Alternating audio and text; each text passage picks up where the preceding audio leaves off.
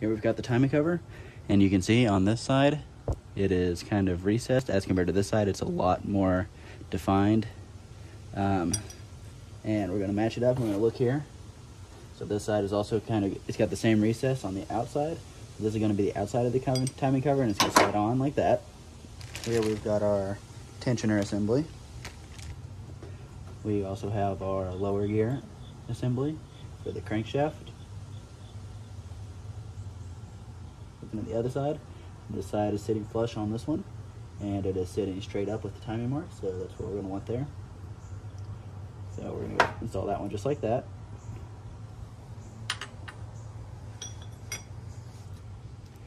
We've got our chain here. Don't see any immediate issues.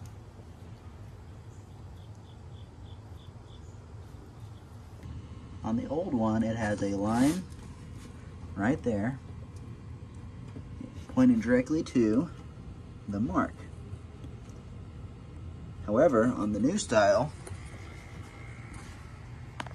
on this aftermarket, it appears that they are using a plain stamp mark to indicate where your timing mark is. So that's just something small to keep in mind when I'm doing this.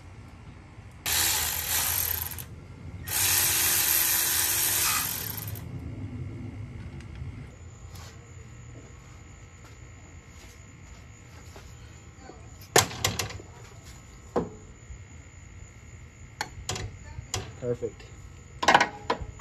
Alright. At this point, we've still got our timing mark lined up perfectly with each other. I have broke this bolt loose now with the shock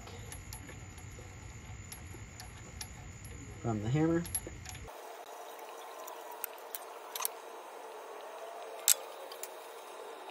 That gear has a locator key, so that can't go on in the wrong orientation. It can only go one way.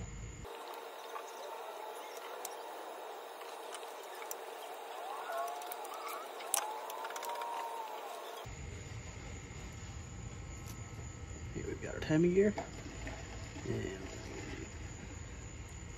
what I want to do is do just like this. I want to look at this.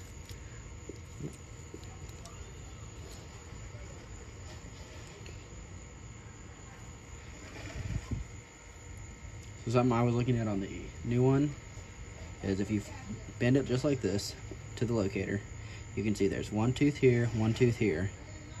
There's this tooth that'll fall in this hole, this tooth that'll fall in this hole, leaving these two with one or without a gear, and this one without a gear as well.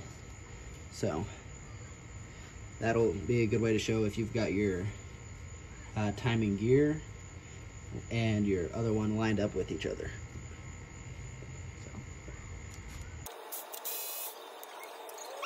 At this point, we've got our tensioner off as well.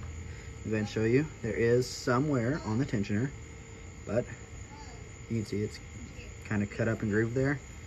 Overall, this would be normal wear.